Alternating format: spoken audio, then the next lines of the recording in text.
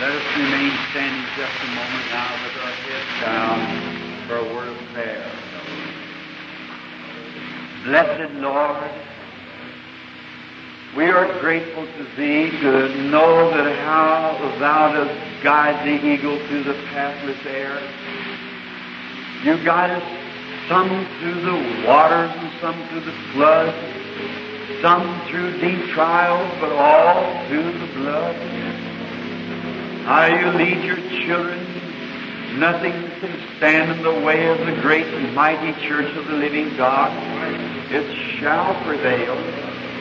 Though all hell is against it, it will prevail, because going ahead of it is a great and mighty conqueror, the Lord Jesus. We would ask you to bless us tonight, Father. We stand as humble children waiting to hear from Thee. Speak to each heart tonight in a great and mighty way. Close our hearts to any unbelief. Open the gates of faith, Lord, and ride right in on the winds of the Holy Spirit. Heal the sick and the afflicted that's in our midst.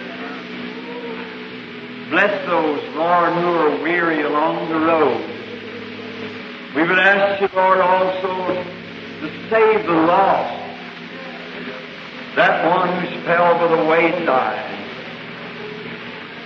We pray that you'll bless the pastor of this church, our dear and beloved Brother Hudson. May you guide him in all spiritual truth. May he walk side by side with you, harnessed in love, until thou art through with him in this journey. Bless the pastors, the deacons, and all that's associated with this great fellowship. When we leave tonight, may we say like those from Emmaus, did not our hearts burn within us as He talked to us along the road? For we ask it in Jesus' name. Amen. Amen. You be seated.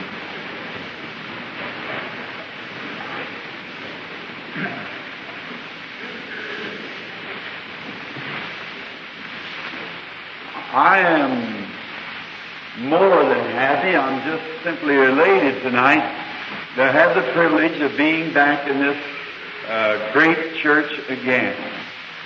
Memories linger on from the last meeting we had here.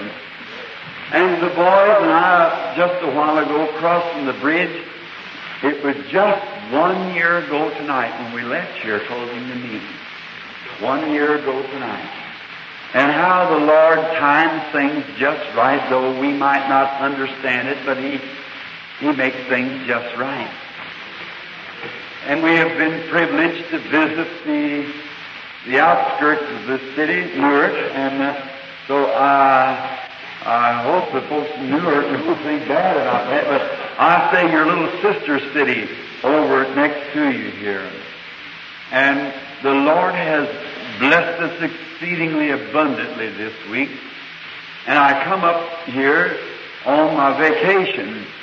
I started on my vacation in the early fall, and the whole group broke down with the Asian flu. We had to come back. Then I started on the vacation down the Salmon River, the river of no return, where the Christian businessman takes me each year when I'm in the States. And the second day down, there was a plane come over dropping little messages that a brother had just passed away, and I come out. And I had the meeting in California at Lakeport out at the fairgrounds, and when I got home, I thought maybe I'll get just a little rest.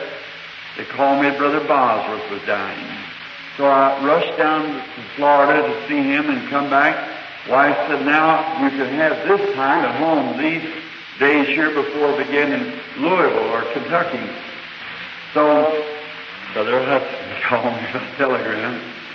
I turned everybody down that day, but I just hardly couldn't turn this little brother down to come up here and Brother Joseph. So I'm tired and we're very much worn. And we just come out of a great healing service just matter of a little while ago. Hoarse and tired.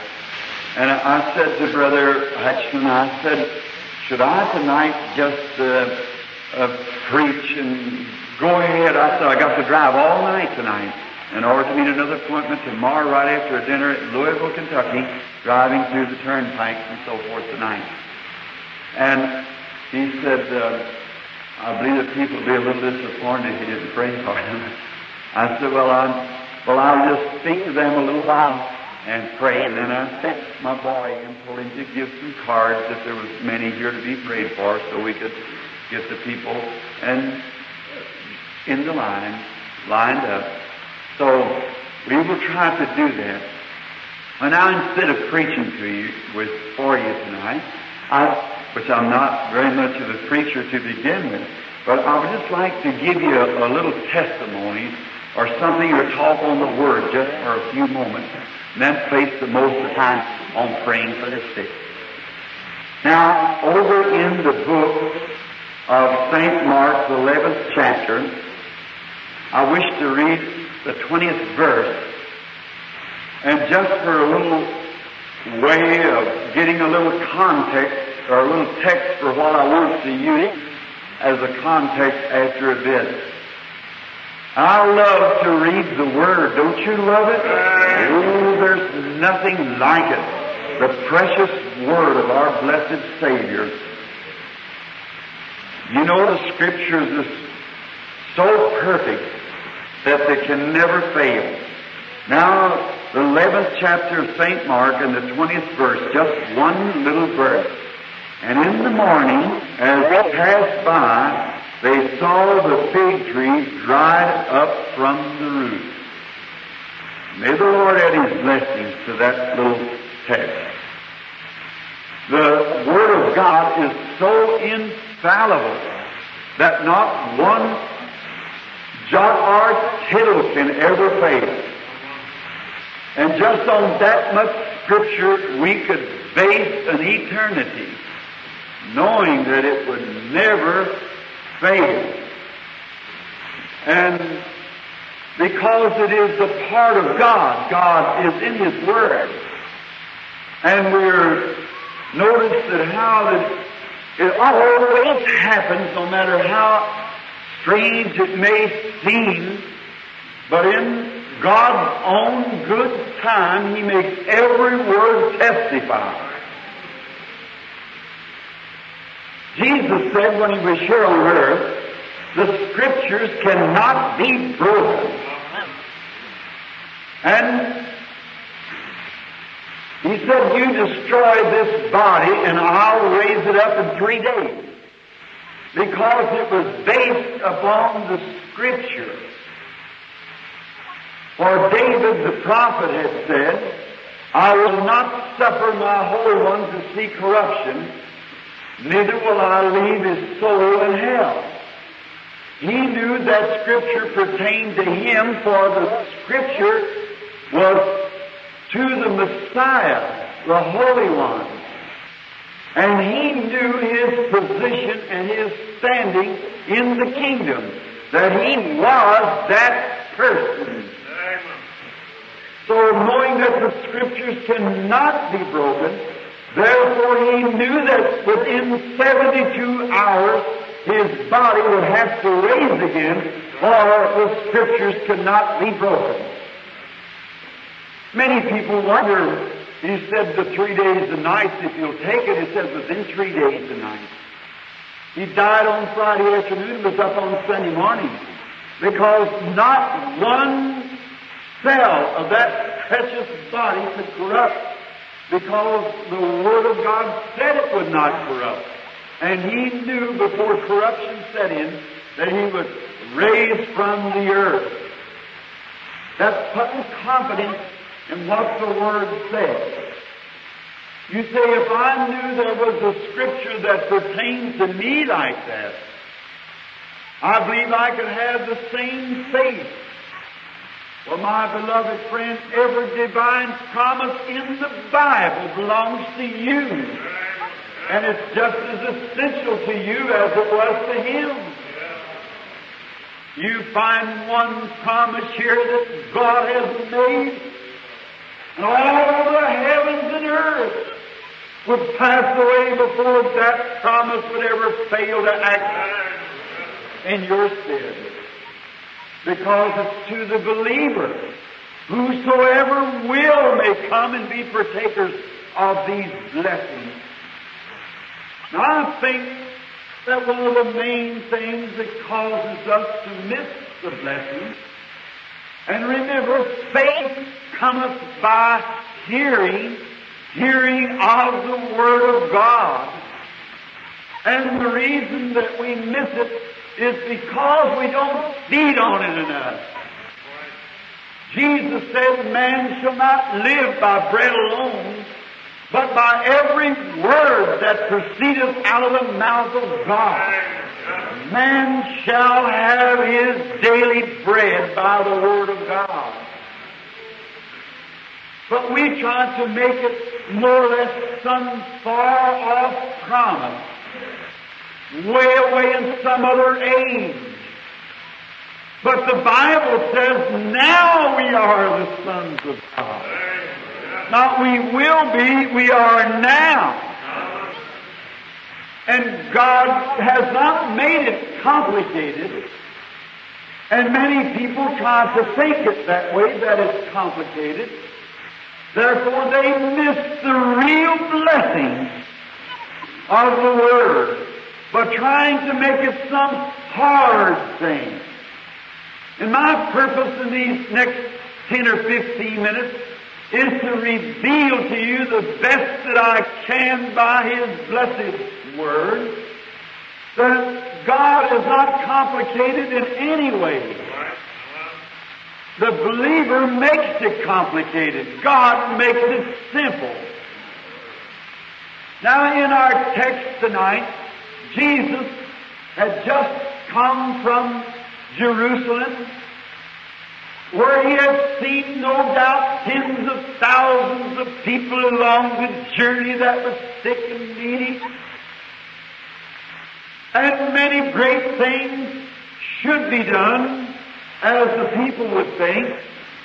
But He could do nothing, He said, until the Father showed Him first what to do. St. John 5:19. Not one miracle did our blessed Lord perform until God showed Him first what to do. It wasn't given to Him just to take the blessings of God and throw them out any way He wished to. For the Scriptures cannot be broken.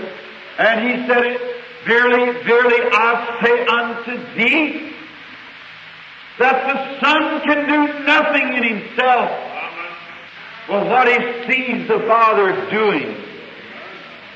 That's true then, because the Scriptures cannot be broken, and it's the Word of God from His lips.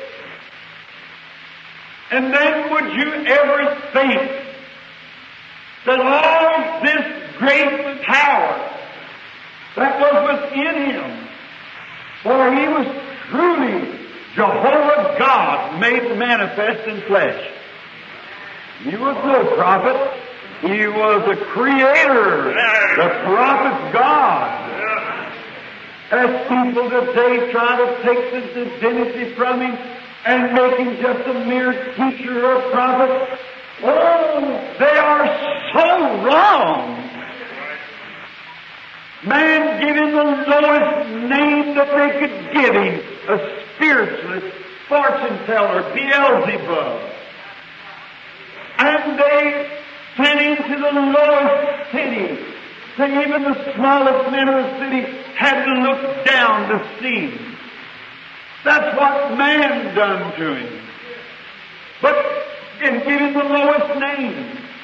But God exalted Him so high that even He has to look down to see heaven and give Him a name above every name that's in heaven and earth. His name, Jesus. All demons, powers, and everything is subject to it.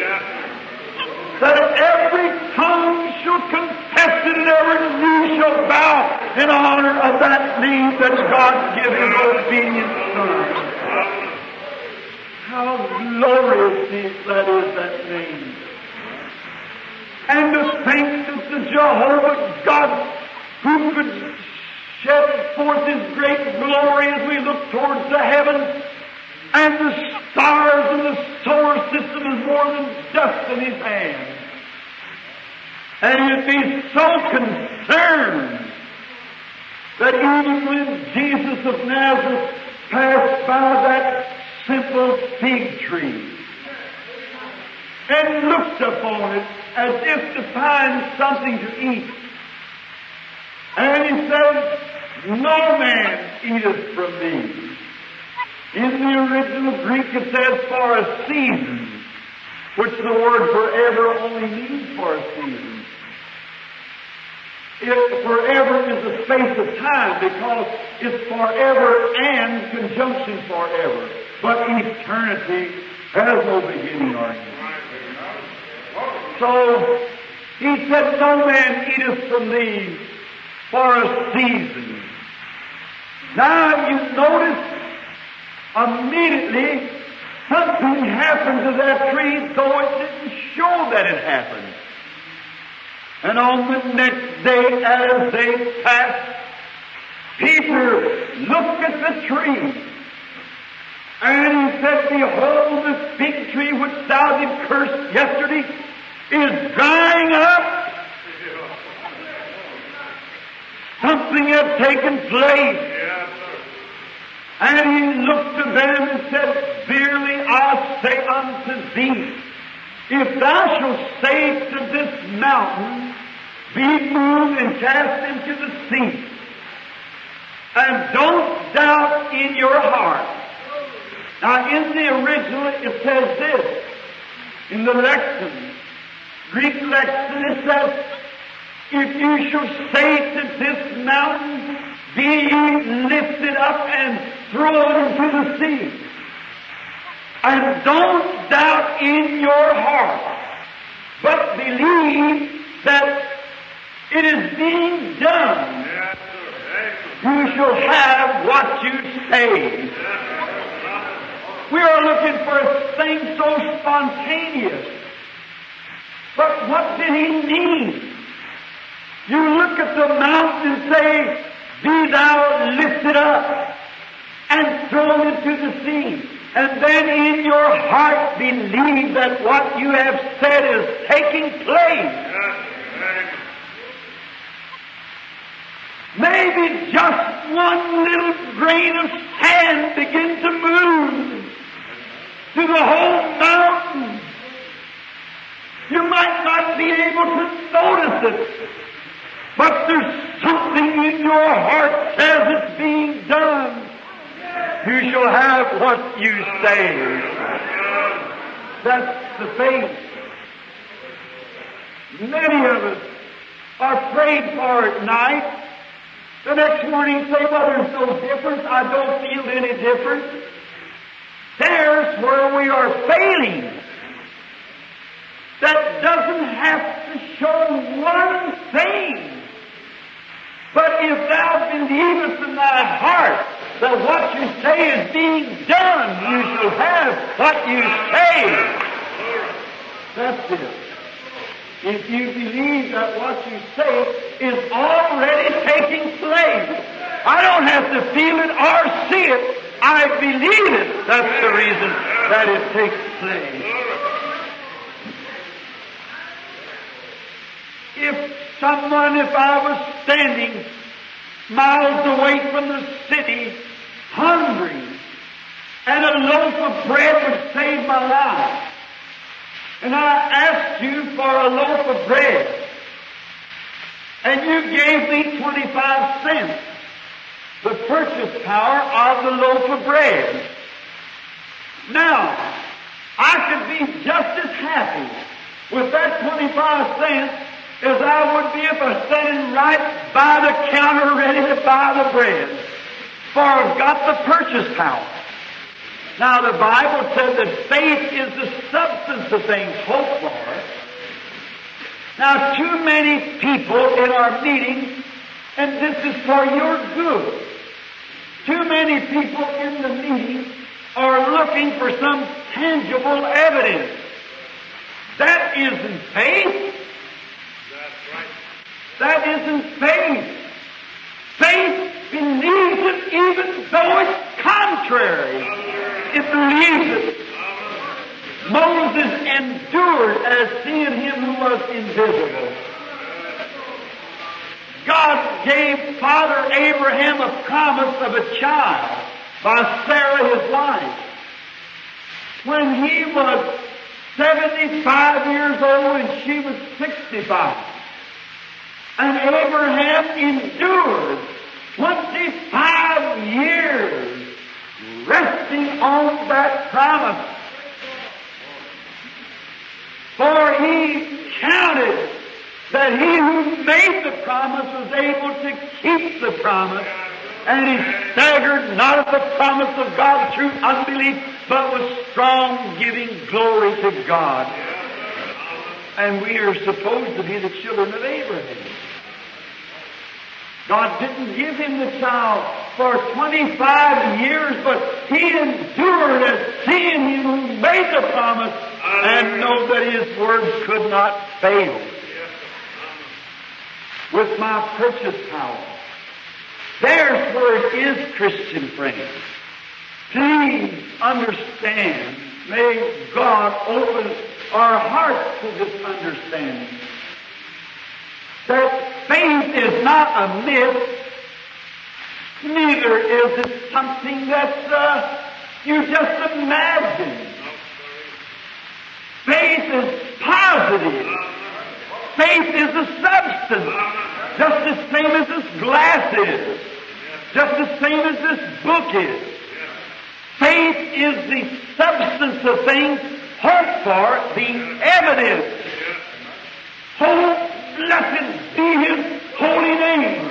It is the evidence of things you do not see, but you believe it.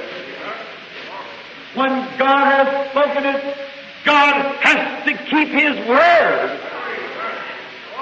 And every promise is yours if you can receive it as yours. Now, if I had the quarter in my hand, I'm maybe 5 miles from a loaf of bread. But I can rejoice just as much with the quarter in my hand as I could with the loaf of bread in my hand. For I have the evidence that I've got the bread when I got the purchase power of the bread. And when I got the faith for my healing, I'm as good as got it, no matter what takes place or what the doctor says. That's what you believe. Now, I can take the quarter and start rejoicing. What are you rejoicing for? You're not eating bread, but I got the purchase power. The doctor says you can't live but about 2 more weeks, but you're rejoicing. What you rejoicing for? I have the evidence in my heart that God's promise is anchored here. All devils out of torment can never shake me from it. I'm bound to receive it. I hope I'm not yelling at you. But you see, when I got the quarter, away I go quickly to the store to get the bread. All along the road, I can rejoice and maybe get weaker all the time. And maybe before I arrive at the store, I may get so hungry I got cramps all in my stomach. That doesn't make any difference. I get hungry and weaker all the time, but I'm holding the purchase power of that bread. And if thou canst believe and say in your heart and believe that it's taking place right now, it went to work. You can have what you say. Then just say, Lord, I believe you and I am healed. Without a shadow of doubt, something is anchored in there. It's beginning to take place because you said it. Amen. What have you said? You've used the Word of God and it's eternal. It cannot fail because it's God's Word. And God's Word will create the promise that it holds. Someone said not long ago when I was speaking at a meeting, said, do you mean to believe or to say that you believe that this world will be destroyed? I said, yes. Said, how do you figure that? How could it be destroyed? I said, by the Word of God. Will the atomic destroy it? I said, it'll be destroyed by the Word. For the Word created it, and the same Word that created it said it'll be destroyed. God said so. How it will happen, I don't know, but it will happen. The Word that created it. The same one said it will be ended. And everything that has a beginning has an end. It's those things that does not have a beginning has an end. God has no beginning, so therefore He has no end. And the life, His own life, eternal life, the Greek word Zoe, that's God's own life, has come down into you, and you become part of God. And you have eternal life, which had no beginning or no end. You've got to go up with that eternal life. You can never perish because it's eternal. God's promises are eternal. Believe and you shall receive. But could you imagine quickly now that the great power that was in the Son of God, and when He met the devil, He never used it. He just took the Father's Word to show how simple it was. Man shall not live by bread alone, but by every word that proceedeth from the mouth of God. Just to show the power of that Word. He also said, destroy this body. It'll be raised up again in 3 days. What was it? He was eating that Word that made the promise. There's no way for the grave to hold Him. Right. God's Word. And could you imagine if you could only see the simplicity of God's eternal purpose and of the sovereignty of His grace? Could you imagine Him using that great power to put a curse on a tree because it didn't have any fruit on it and leaving thousands lay unhealed? The tree is part of God's creation, as same as man is part of God's creation. But to show that He is concerned about trees, about insects, if He's concerned about those, how much more is He concerned about you? Just some time ago, about 4 months, I guess, Brother Wood, that lives next door to me, he was a Jehovah's Witness, forbidden to go to the church. He had a boy that had a paralyzed leg from polio. And at Louisville, Kentucky, where we go next, there was a meeting out there at the high school gymnasium, and there was great things the Lord did. His wife was Methodist. Oh no, I believe the Anderson Church of God, called the First Church of God. And you probably get the program of their Shady Green pastor. It's a national live broadcast, Brother Meeker, their pastor. Then Brother Wood did not believe in no such stuff. But when come to the meeting, he's seeing something take place. His heart was strangely worn. I went overseas, come back, and one night at Cleveland, Ohio, him sitting a city block from the Holy Spirit turned and said, you Your name is Woods, and you're from a certain city in Kentucky. You're Jehovah's Witness by faith. And you've got a boy there that has a paralyzed leg brought up under him, and your wife suffers with a horrible tumor. Thus saith the Lord, they're healed. They didn't know what to do. They turned and looked at each other and went on with the meeting. Of course, I followed on. In a few moments, she put her hands down to her side and said, "Thanks," that's her husband. "Look here, there's no knot left." Said, "David, get on your feet." And the little boy jumped up, both legs just as normal as they could be. They lived next door to me. His father being a reader in the Jehovah's Witness. Now, if there's any Jehovah's Witness here, no reflection. But he's excommunicated his son from their fellowship. And then said he had gone off and gone mad. Then a few years, about 2 years passed, Mr. Woods living next door to me, a wonderful neighbor. One day I was out cutting some grass in the backyard for a little while, and then a car drove into the woods, and he called me to come down. He said, "Meet my brother Lyle."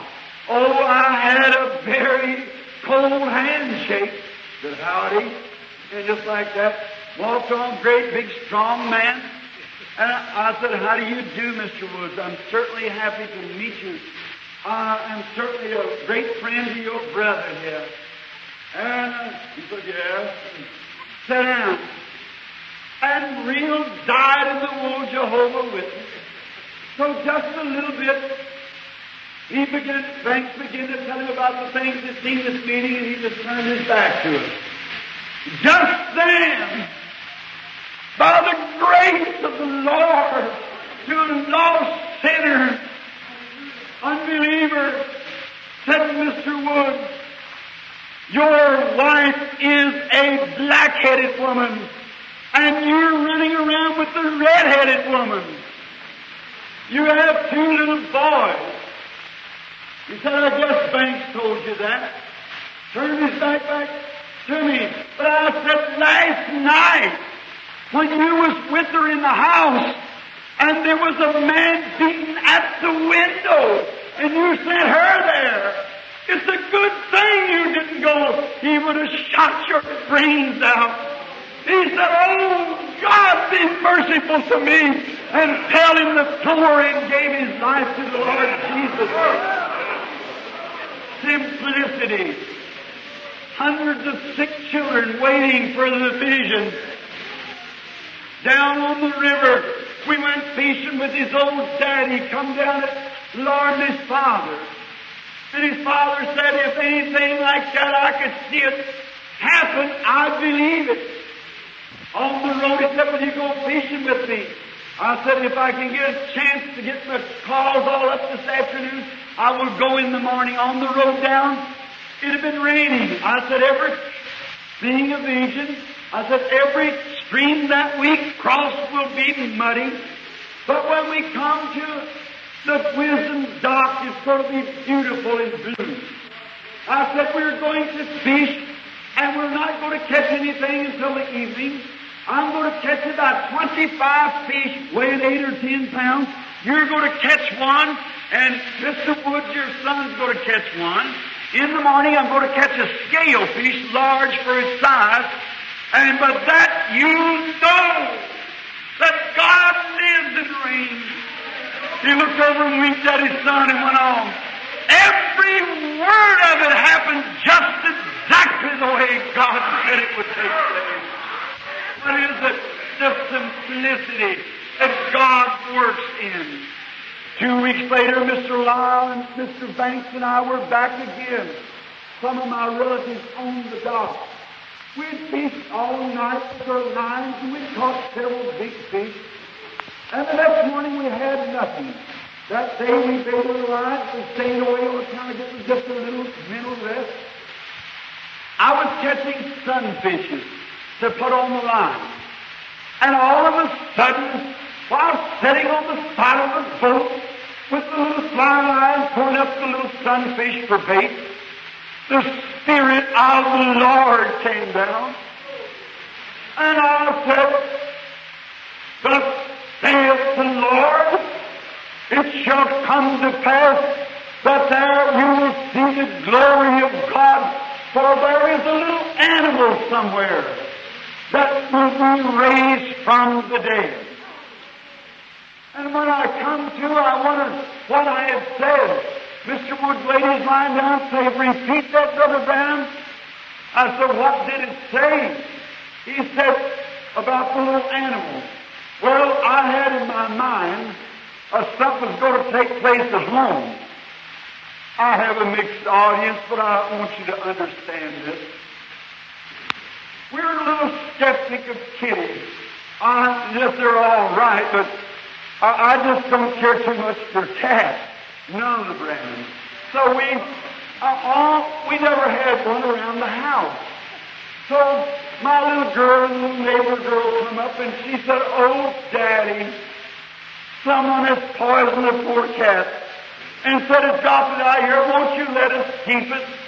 So we got it in a box, and I looked. I seen the condition, so I said, all right, let's put it in the shed. And of course, the next one we had a bunch of kittens.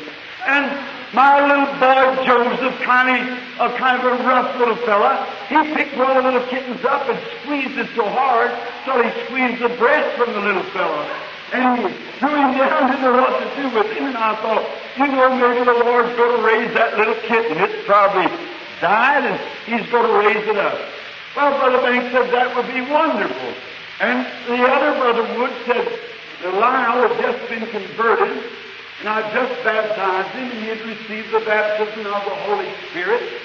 And so we let it go, and all that night and caught no fish. The next morning, we pulled into a little cove, and we were going to try to catch some large sunfish to go home. While I was sitting there casting a line, couldn't get a bite, and Mr. Lylewood pulled real hard, and he let his line lay too long, and a little sunfish about that long, little green-looking fellow, you call him your Branham, I believe. Oh, he swallowed that big hook all the way down in his little belly. And so Mr. Woods looked up and said, "Look at that. All the way down." And he just got a hold of the line wrapped around and pulled, and when he did, the little belly come out, the stomach, part of the gills come out. He pulled the hook out, he looked at him and threw him over the water, and he fluffed 2 or 3 times and turned his little fins out, turned over sideways. He said, "Little fella, you shot your wad." And the winds of blowing floated the little fellow back into the fish. We sat and fished for some, I guess to say, half hour.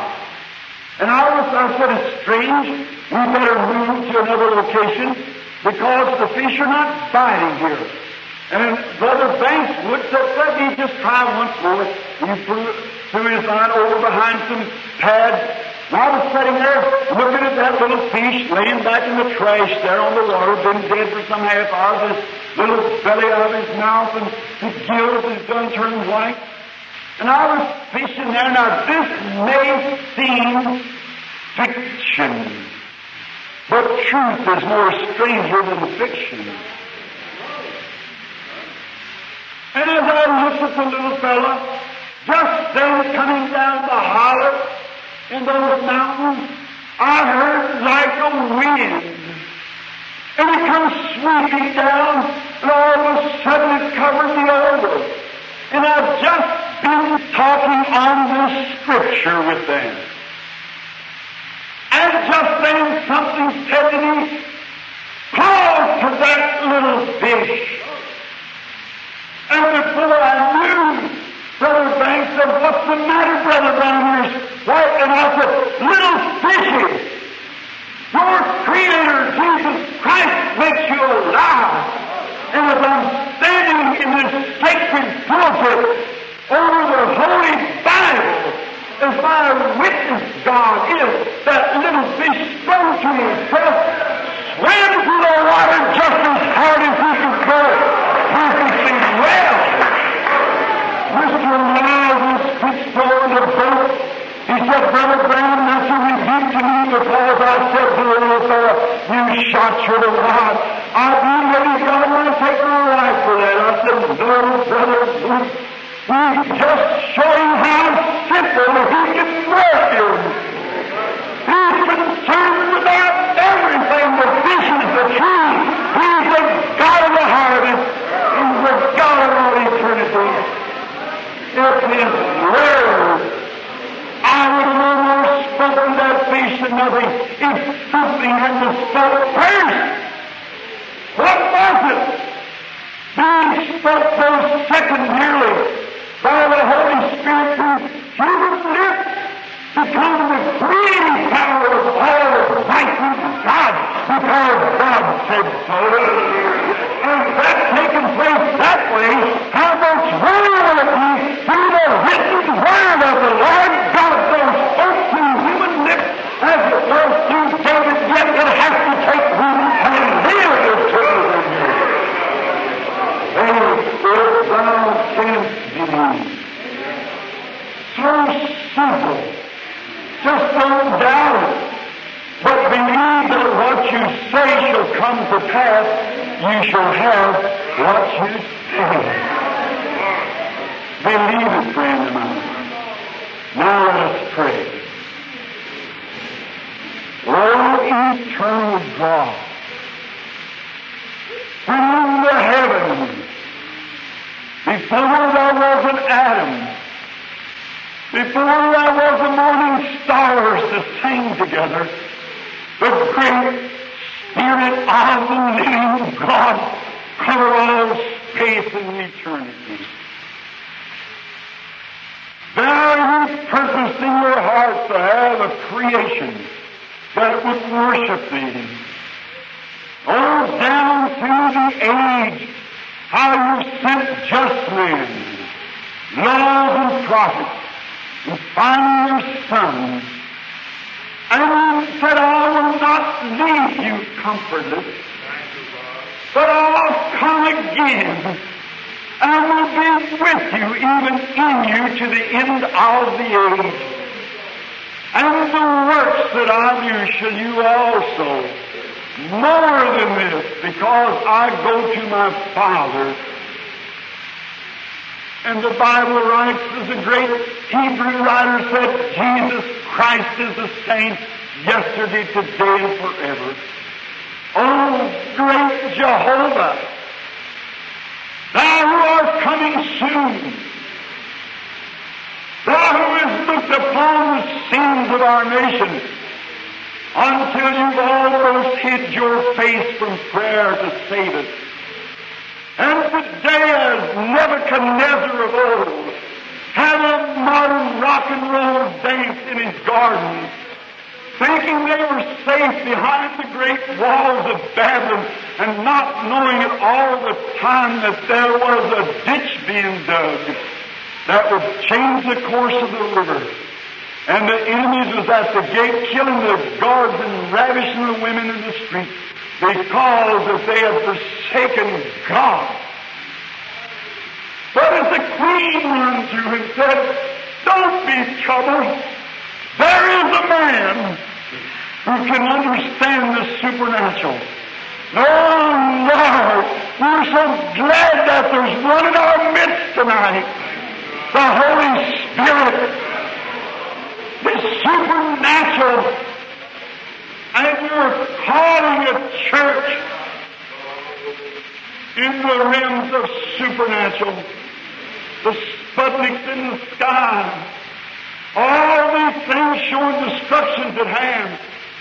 And then we are taught that the church shall go before the tribulation.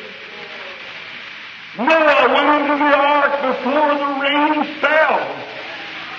The angel said to Lot, come hither, for I can do nothing till you come out. Oh, Lord, the church shall go before that time. And when we see the handwriting on the wall, the Sputnik sailing the earth around, and the world in a quaking condition, how close is the rapture of your church to Him? They must go hither before anything can be done. Oh, Lord, grant to your people a special blessing tonight of your divine presence. We not know what tomorrow holds, but we know who holds tomorrow. So we pray, God, that tonight, by your grace, that has projected to us a Savior by your love, may it send him again tonight in the form of the Holy Spirit. And you have said, I am the vine and you are the branches. Get into these branches of the tree, Lord.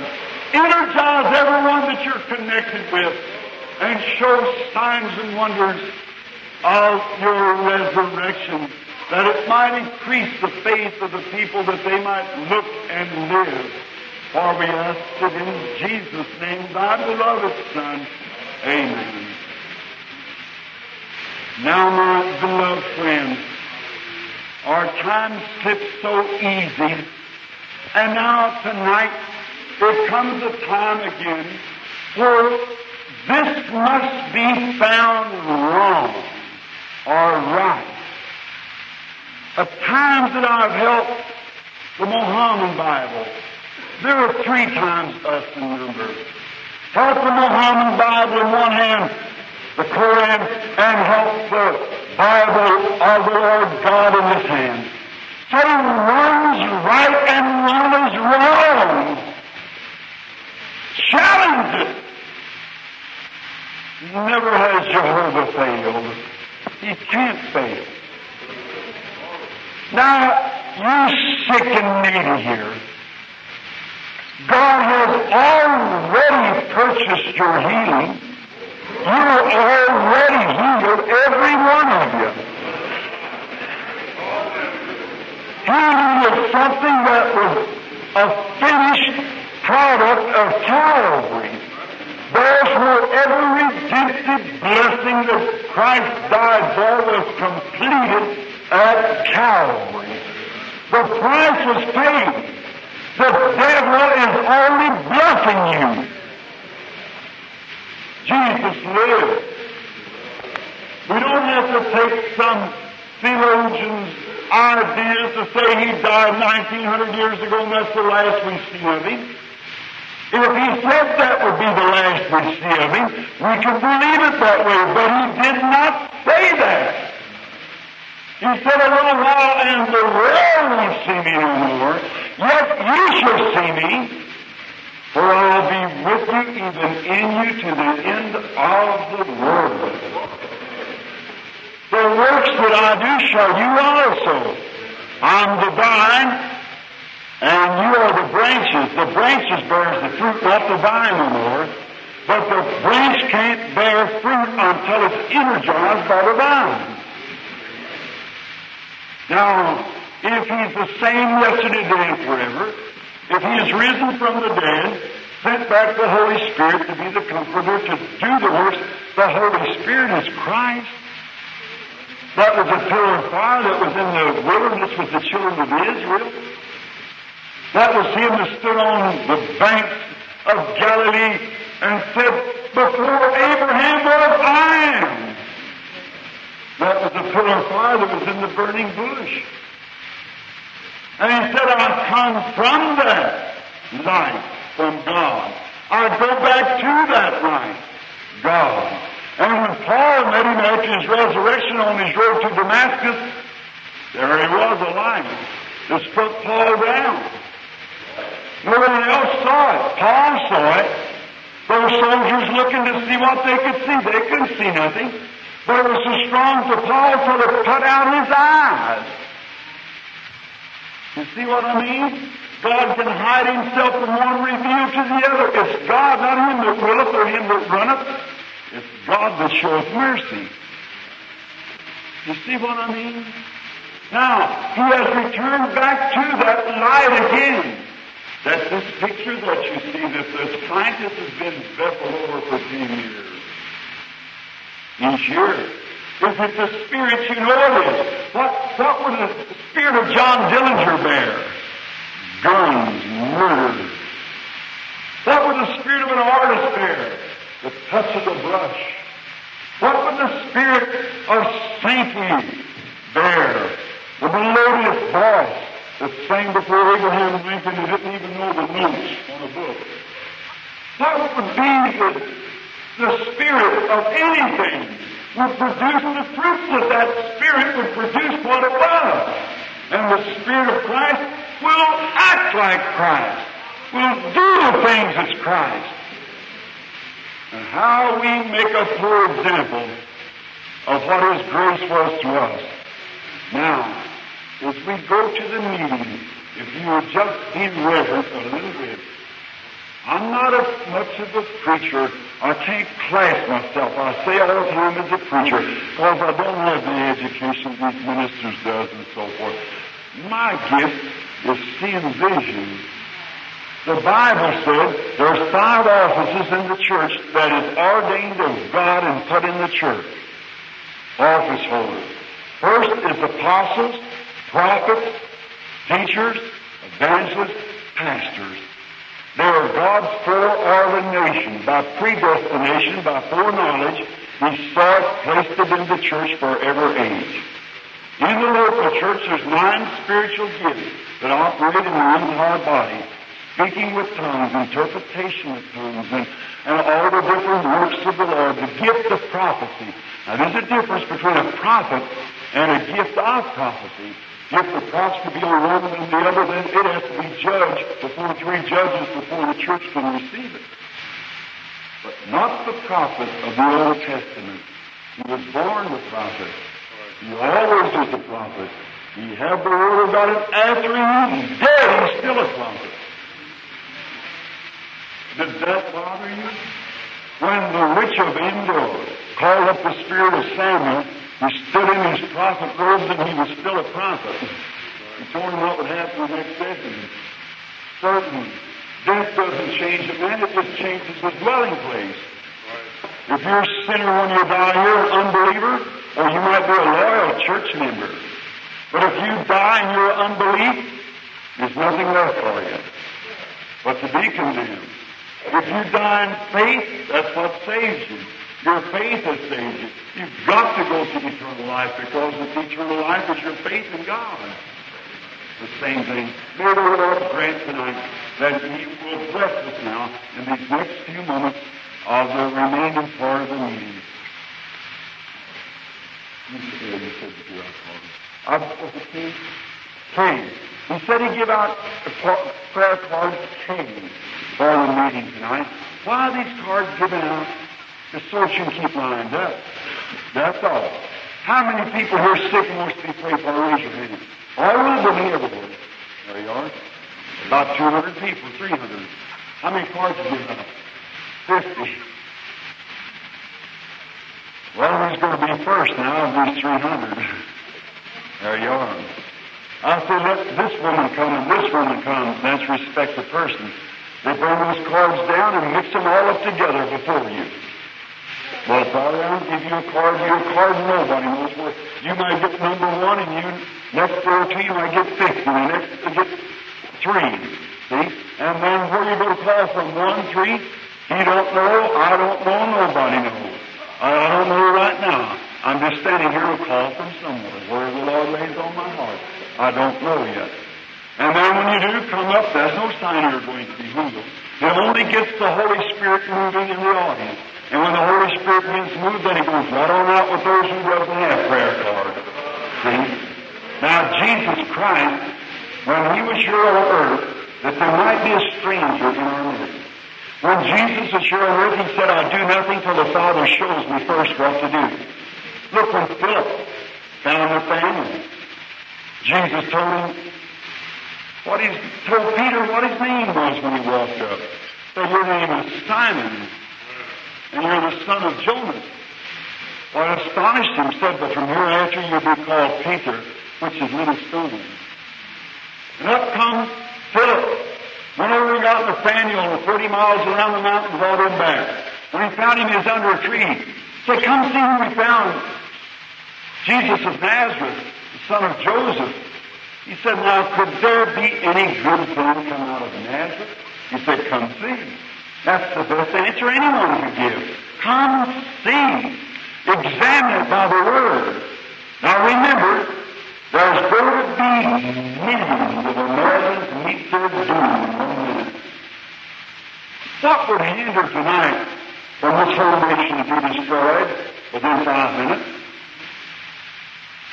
What did science say the other night, this nationwide broadcast on that? We're 5 years behind Russia. They've got a Sputnik thing, put a man in it, dozens of them, send them up there in the sky and move right over the United States and say, surrender, or go to powder in a few minutes. Of course we would surrender. Save the life. What would happen?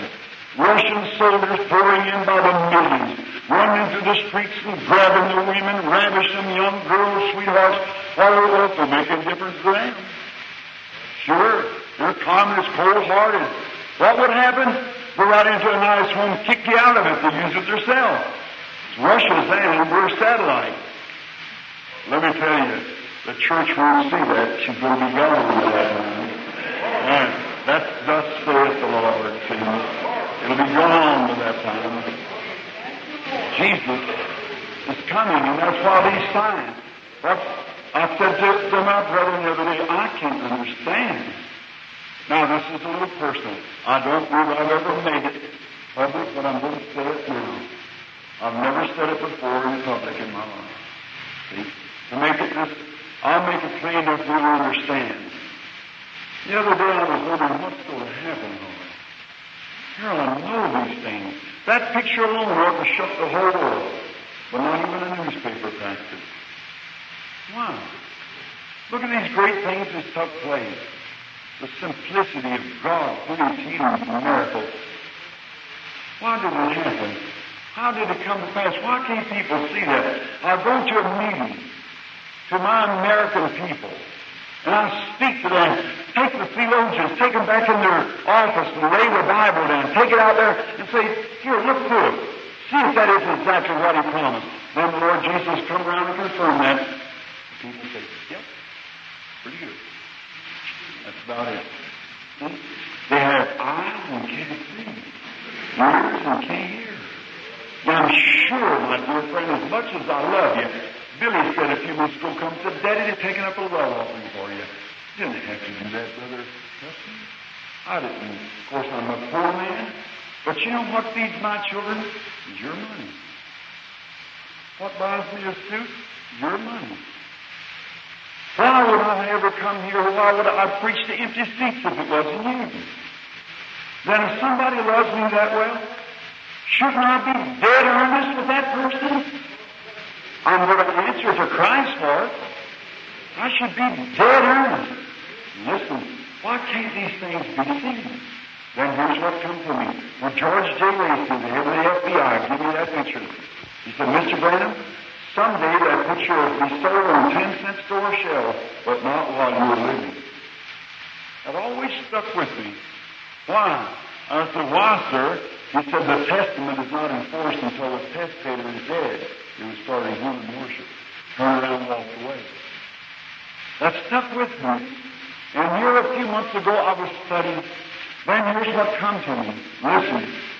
God's justice, God by foreknowledge knows who will and who will not. You know that. You're taught here with these fine teachers. Listen, you hear that? He said he heard. So therefore, in this day, he said, no man can come to me except my Father draws him first. God has to do the drawing, then you're a love gift to Christ by God. I wonder, when the great Elijah was on earth, people didn't recognize him when he was tall. Elisha took his place. They laughed at him, called him bald-headed because as a young man went bald-headed. They didn't know who he was, or was translated and gone to heaven or taken up. They didn't know who John the Baptist was until they beheaded him. The disciples didn't even know him. The disciples said, why does the scribe say that Elijah must come first? Jesus said he's already come, and you didn't know it. You see how it went right through? But God's justice, He called those who He knew. All He has foreknew, He has called. Those who He has called is justified. Those who He has justified, He has glorified. See? What He foreknew. Listen closely. So you get faith to believe. They didn't know who Jesus was till He was dead, buried, and rose again. Let's take the Bible now. You, my Catholic friends, my background's Catholic. We talk about St. Patrick, the Catholic saint. He's about as much Catholic as I am tonight. But there's no other church they call him. But what happened when he had power to drive the snakes from Ireland and the legends and so forth that we have of it? Then after he was dead, the church recognized him and canonized him a saint after he was gone. Look at St. Francis of Assisi, a walking preacher with the Bible under his arm. He was preaching and a bunch of birds chattered and he said, "Sisters, hold your peace while I preach the gospel." Despised and rejected the Catholic Church. But after he was gone, they recognized him as a saint and then canonized him. Look at Joan of Arc, you school children here. Joan of Arc, a spiritual woman who saw visions and had spiritual life. And what did the Catholic Church say about her? She's a witch. And they burned her to a stake. About 200 years later, they realized the woman was a saint. So they done repentance. They dug up that priest's body and threw him in the river. That's a big repentance. But they recognized her after she was gone. Now can you make 2 times 2 equal 4? You're looking for something I may never be in this pulpit again. You're looking for something that's passing by you and you don't recognize it. After a while, when it's gone, then they'll pick this up and say, "Well, how did this happen? When did this revival go? When did this take place?" It's too far then.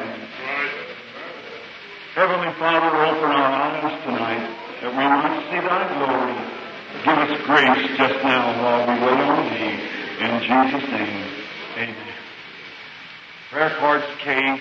Let's do. What did we call from this afternoon? Was it 50? Yeah, 50. I believe that's right. 50. What's that? 1 to 20. All right. We took the first part of it this afternoon. Let's take the last part tonight. Let's start from K85 then. 85, 95, that'd be enough. Who has K85? Raise up your hand. The colored lady way back here. Come here, lady, right here at the platform. 85, 86. Now, little lady right here, all right? Right here. 87. This is the lineup. 87. Does anyone have you, lady? 87, 88. Who has prayer card 88? Prayer card. Everyone just keep real quiet. Watch this away. Pray. Do you realize how many Christians is here? Raise your hand.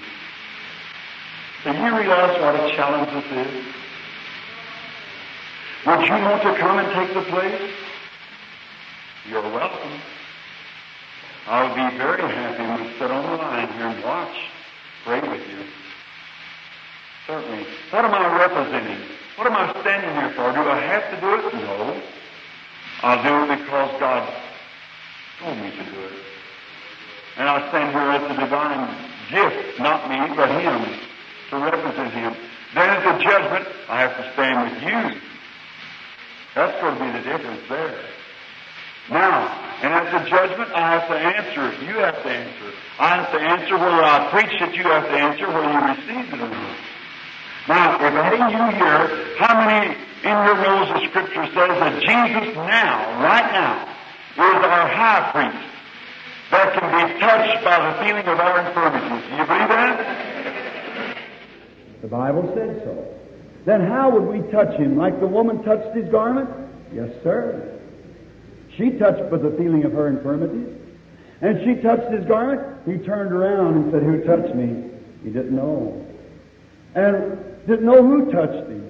And he said, "Who touched me?" Why, Peter said, "All of them touched me." He said, "But I got weak. Virtue, strength went from me." See? Now think of one vision. That one woman touched Him, and the Son of God got weak. How about me, a sinner, saved by His grace? What would one do to me? See? But why does it happen then so many times? Look at this afternoon, and here we start again. Why does it? Because Jesus said, "These things that I do shall you also, and more, and this shall you do. For I go to the Father." It's His Word. Now, if they heal somebody, I can't. Of course not. Now, you just be real reverent. Don't move around. keep your seat, sit real quiet, pray. Touch him, and if you'll touch him with your faith, then watch and see if he don't turn right back around and touch you and talk to you and speak to you with an audible voice. He may have to use somebody else's voice, because the only voice he has is mine and yours. Only hands he has, mine and yours. We are the vines, the branches. Now, everyone reverent, just while we pray. Heavenly Father, I bring to Thee tonight myself with this audience. I bring them in behalf of their sickness.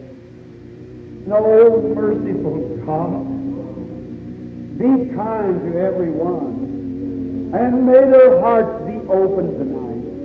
May they understand, anoint their eyes with eye salve, and anoint mine too, Lord, that we might see the invisible God working among His people as He promised.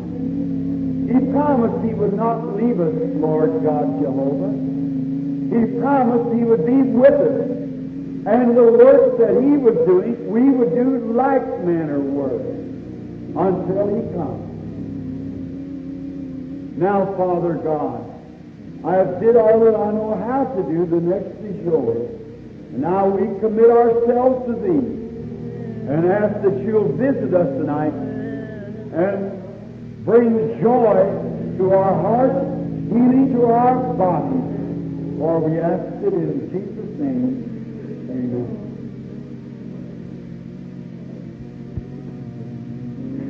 The next is for God.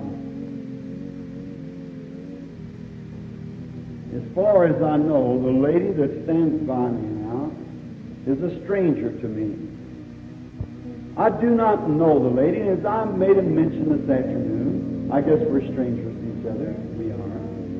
This woman is a colored woman. I'm a white man. If this is a picture again of the woman at the well,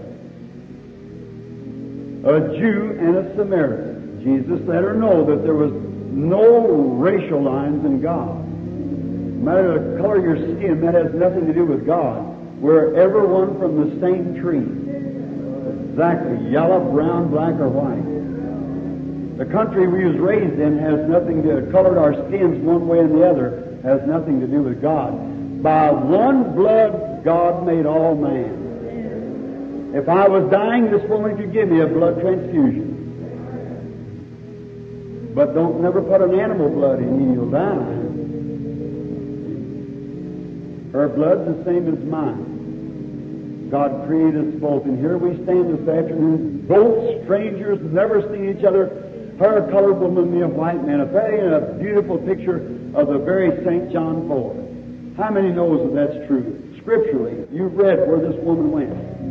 Now, Jesus began to talk to her.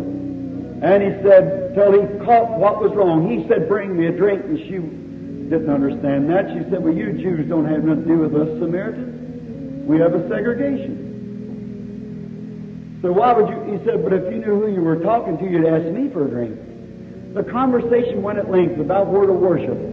After a while, Jesus found where her trouble was. He said, go get your husband. Come here.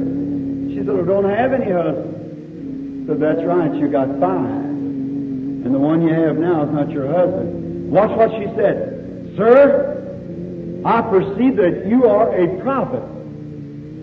But we know, we Samaritans know, that when the Messiah on him, when Jesus told him where he was before he come to the prayer meeting, he recognized him to be the Son of God. Is that right?